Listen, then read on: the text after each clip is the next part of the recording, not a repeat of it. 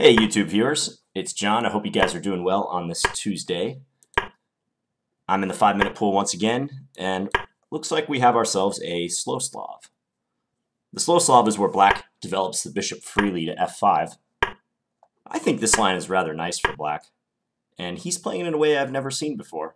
He's throwing his kingside pawns at me. So we'll see how this turns out. I'm rather intrigued to find out.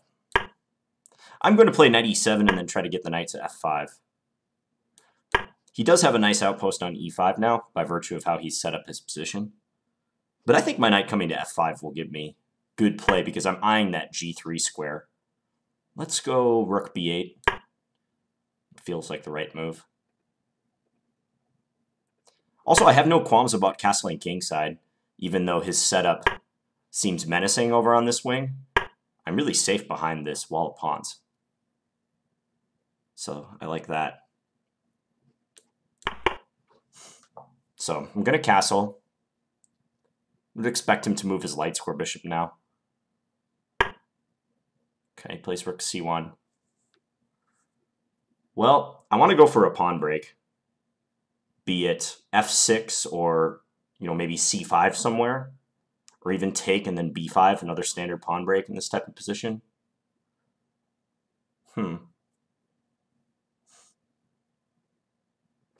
I'm going to postpone any decision for a second. I just want to see how he commits his pieces. He does that.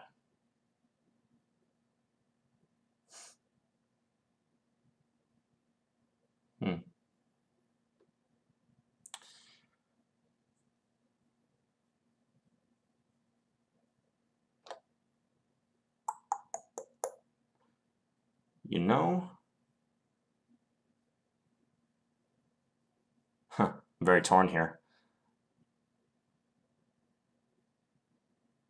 Deciding which pawn break to go for.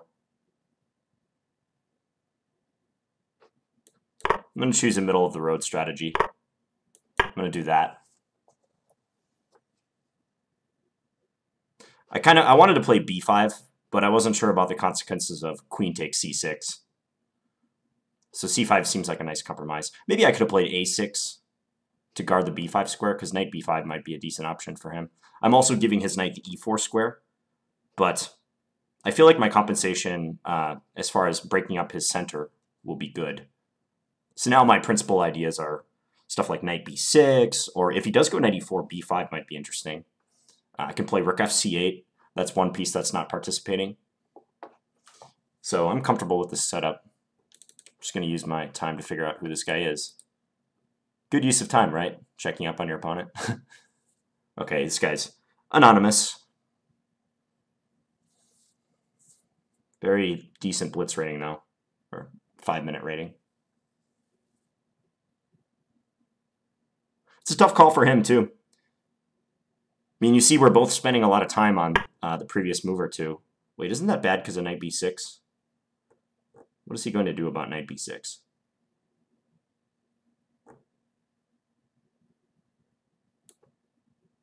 Let's do it. And then I have this move, right? Well, I guess you can play queen b5. Q to b5.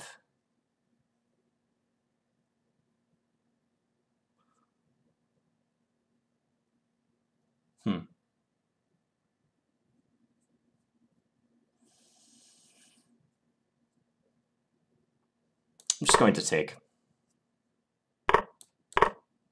And then get this rook involved. Oh, but I'm hanging my knight if I do that. Yikes. Didn't see that. Oh, that's annoying. Is it that big of a deal?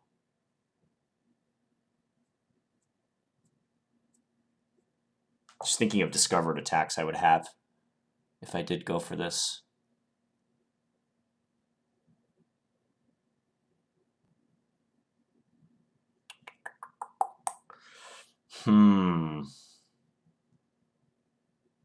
I'd hate to have to play queen e6 here. I don't like that move. Rook fd8, bishop takes f5, bishop takes f4, queen b3, let's say. So I might have some rook takes d2 stuff as well, but that doesn't seem to quite work. You know what? I'm going to do this because I don't want to burn much more time. And I want to give him the decision.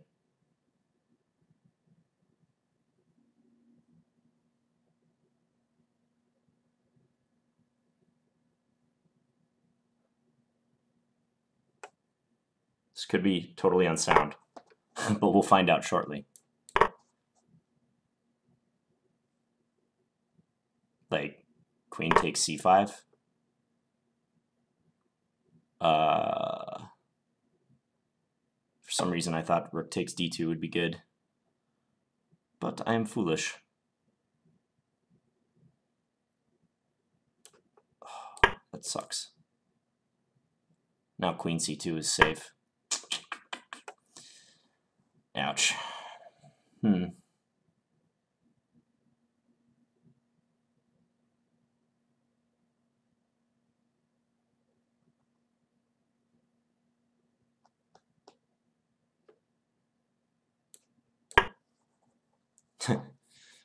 Well, it's time to go into swindle mode. Poor decision making with that capture on d5. That was ugly.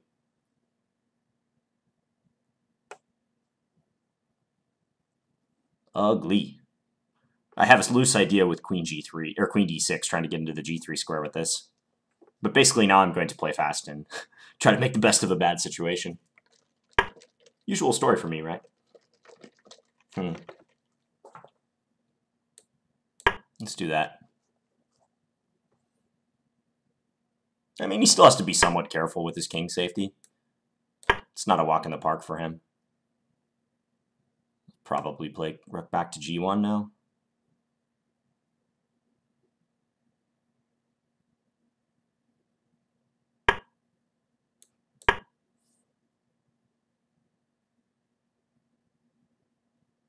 Just going to annoy him. He should play probably rook ce1, yep.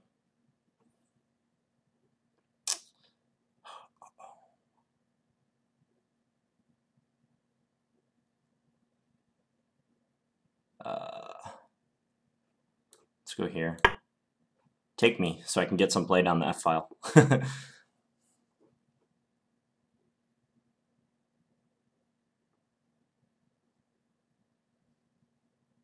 Please, take it. And then take on g6. Or do that, which is much stronger.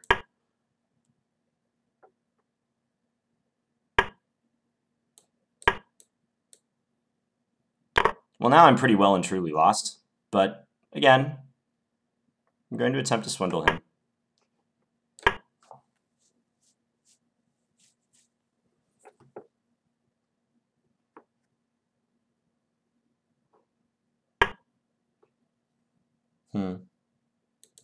Let's keep pieces on the board. If rook g1, I'll play rook f8.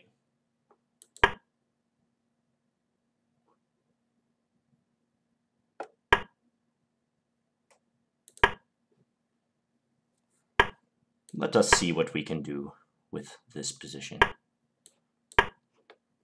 Bishop c5, I'll play rook d8 check. Moot point. Okay, bishop a5 check might be a threat. Check.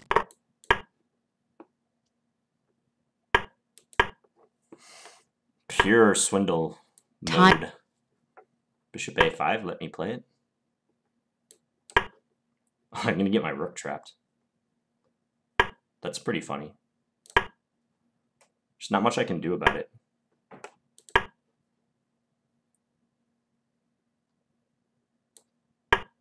What?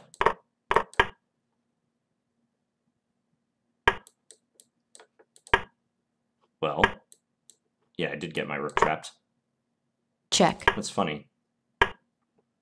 It's kind of funny. Maybe I can do a stalemate somehow.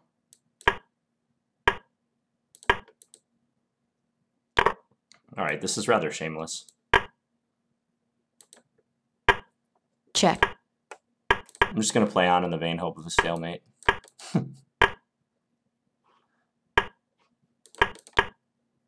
Checkmate. All right.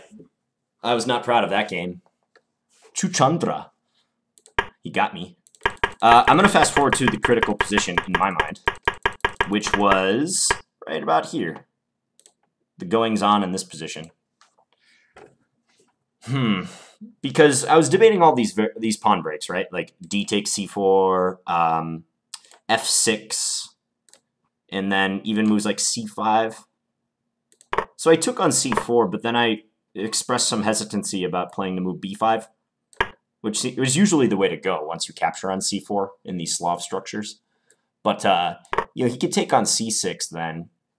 I wasn't sure, because after this, you know, if he plays queen e4, that works out great, because I have discovered attacks, like, let's say, you know, knight g3, for instance. Discovered attacks on his queen. But queen a6 was the problematic move. And I didn't see a good way for me to follow up. So therefore I played c5, but then after d5, here, yeah, I got into trouble with this knight. It didn't dawn on me that when I take, I'm losing a valuable defender of the knight. And now I probably should have sucked it up and played queen e6, but that somehow felt like I had to go back on my plan. But sometimes you have to do that in chess, right? Like, you have to admit that your plan failed. Instead, I tried this, which I'm pretty sure is unsound. So the other alternative I was considering was c4 in this position. And then after queen b5, then taking? But that suffers from a similar problem, you know? And here my c4 pawn is vulnerable as well. So let's just check the engine right here. See what it says. Rook fd8. Okay, so it wants to build up a little bit. You know, I mentioned the move a6. I don't think a6 would be that bad of a move either. I was a little concerned about him doing something like this. Oh, actually, okay, so the computer points out he might have a resource like this. And I'm running into a similar problem with the knight. Why is that the case? Like, if this, you just take and then play e4? Yeah. Okay, and my pieces are all mucked up. And if I move the knight back to e7, let's say, then bishop takes e6 check is a disaster.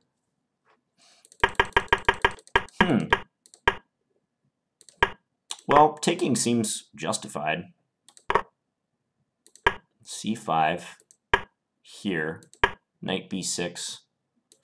Ooh, I don't like the fact that that eval is so strong. Computer can't quite make up its mind, but it says rook bd8, so get the rook on the file immediately. I mean, that gives good x-ray potential on his bishop on d2. So I can certainly see the value in that.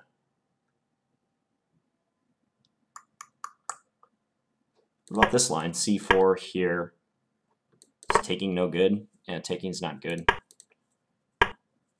So I needed to exercise some patience and play a move like that. So that if takes, I assume just take, whoops, take with the pawn. And his king is always vulnerable. You know, it's never truly safe on that square, or on that wing. Well, I'm happy with the way I played the opening. I just didn't play this phase of the game well. Yeah, this was already a big mistake, taking on d5. What was the engine saying? Queen e4 was better. Intriguing. And he can just take the material. I didn't see queen take c5 either. I thought queen b3 was forced. In which case, I guess it's a little murkier. But, yeah, I was hoping for something like... I mean, this type of line doesn't even make sense, because I don't know why he'd go to c4 when his bishop's hanging. But I was hoping for something like this. And then invade with my queen, and black is winning. So, that didn't happen, though. Queen takes c5, yeah, and the rest was, quite honestly, me just flailing around and trying to shamelessly win on time. Yeah, I don't think at any point was there anything truly interesting going on. I got my rook all boxed in on b5. He could have won it like at almost any point once it was back on the b5 square. Yeah, like already right here, king c4. Yeah, I'll spare you guys the rest. Checkmate.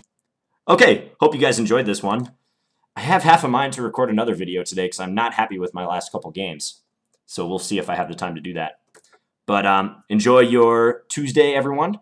And please leave me any feedback in the comments. You guys are giving me some great feedback, and I think these videos have led to some real good discussions. So I hope to be able to answer your questions or any other things that you want to ask me. All right, guys. Have a good one. Bye.